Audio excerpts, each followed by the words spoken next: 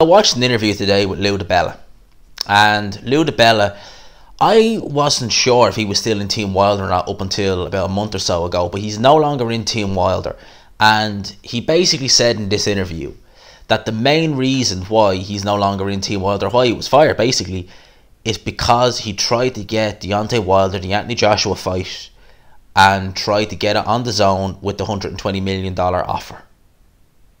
So essentially, him as a promoter was fired for getting his fighter the best deal possible. That's exactly what I'm saying. So, getting crazy money, the undisputed fight which he wanted, for potentially getting that fight done, getting the deal put in place to get that fight done, he gets fired. I mean, that just doesn't make any sense to me. That's just bizarre.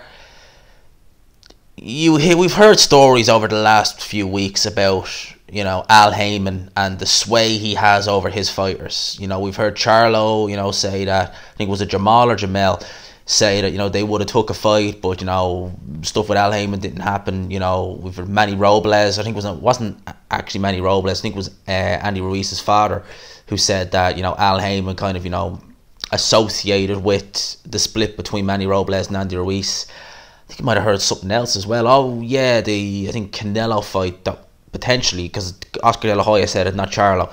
The Canelo fight that was potentially offered to Charlo being turned down. I mean, it's extremely strange, when you hear all these kind of things. And this is another one as well. I mean, like, you're talking about the biggest payday by God knows how much of your career, the undisputed fight, a fight that I think Deontay Wilder would win, against Anthony Joshua personally, and your promoter is getting that put in place and you fire him.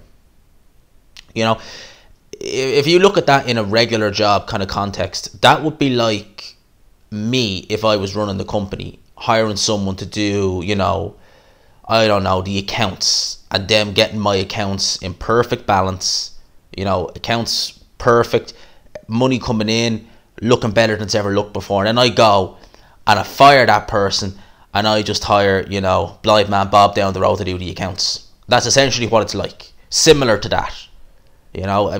Madness. Absolute madness. If this is 100% true and Dibella is not making it up, that's absolute. There's no explaining that. There's no justification for that. There really truly isn't. I mean, that's crazy. That's fucking crazy if you're firing Dibella over that. I mean, the guy is getting you a great deal, a fight that you could definitely win, big money, and you fire. That's fucked up. That's fucked up. Yeah, so quick little video. Those are my thoughts on this. Let me know what you think down below. I really don't know what to make of it. Let me know what you think down below. I hope you enjoyed this video. If you did, please leave a like, subscribe, of course, if you are new. And as always, I will talk to you after.